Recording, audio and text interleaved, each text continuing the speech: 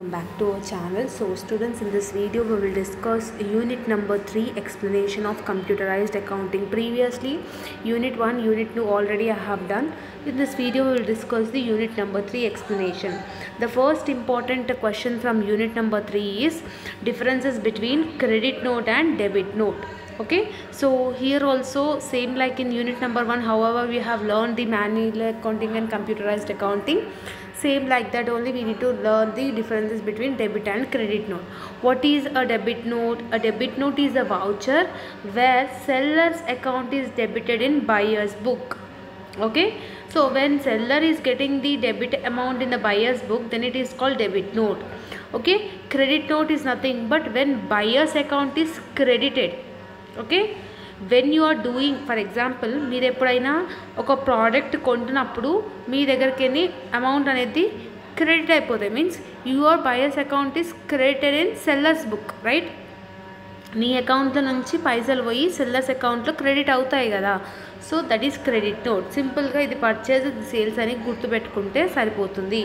What is use of means it is a blue ink, red ink.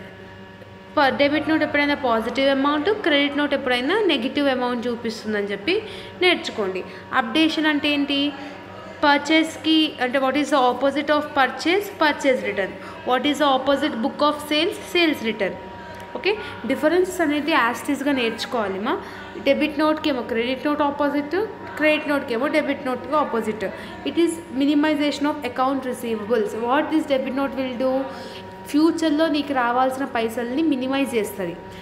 Credit note అంటే ఏంటి? ఫ్యూచర్లో నువ్వు వేరే వాళ్ళకి పైసలు పే చేసింది తగ్గిస్తుంది అనమాట. ఓకేనా? దీనికి కీ ఏమో Ctrl+F9, దీనికి కీ ఏమో Ctrl+F8 అనమాట. ఓకేనా? So when company is returns there goods, so that debit vouch will do. When customers is returning the goods to us, then it is a credit note we will do. So this is the procedure of creation in Tally. This is the procedure of credit note creation in Tally. So ఈ difference answer మాత్రం యాస్టీస్గా నేర్చుకోండి. Second important question, ఏవైతే important ఉన్నాయో అవి మాత్రం explain చేస్తున్నాను. రేపటి ఎగ్జామ్కి ఏది ఇంపార్టెంట్ అది మాత్రమే చేస్తున్నాను. మళ్ళీ అది చేయాలి ఇది చేయాలని కమెంట్ సెక్షన్లో కమెంట్ చేయకండి, కొంచెం సిల్లీగా కమెంట్ చేయకండి. సెకండ్ ఇంపార్టెంట్ క్వశ్చన్ ఏంటి అంటే, what is a voucher? Different types of vouchers. Voucher అంటే ఇది, what are the different types? అసలు according to the JA belly bye, voucher అంటే ఏంటి అని అంటే ఒక డాక్యుమెంటరీ ప్రూఫ్ అది. For example, when you are doing any sales you will get a bill, right? ఆ బిల్ ఏంటి? ఇన్వాయిస్ ఏంటి? డాక్యుమెంటరీ ప్రూఫ్ కదా, నువ్వు కొన్నావు అని చెప్పి ప్రూఫ్ ఉంది కదా. So that is called voucher is the documentary proof only కదా.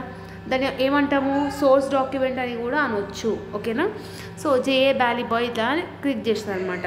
What are the different types ఏంటి అని అంటే, డిఫరెంట్ టైప్స్ అనేది ఉన్నాయి. సింపుల్గా మీరు సైడ్ హెడింగ్స్ గుర్తుపెట్టుకుంటే ఒక్కటి మ్యాటర్ చేయొచ్చు.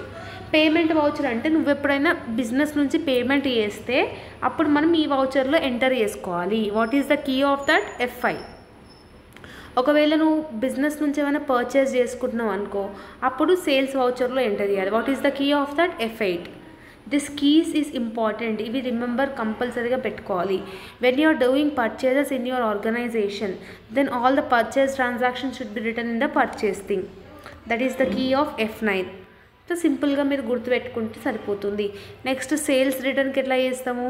ఏవైనా నీకు సేల్స్ చేసిన రిటర్న్ వస్తే అవి దీని కింద వౌచర్లో వేసుకోవాలి. దానికి Ctrl+F8.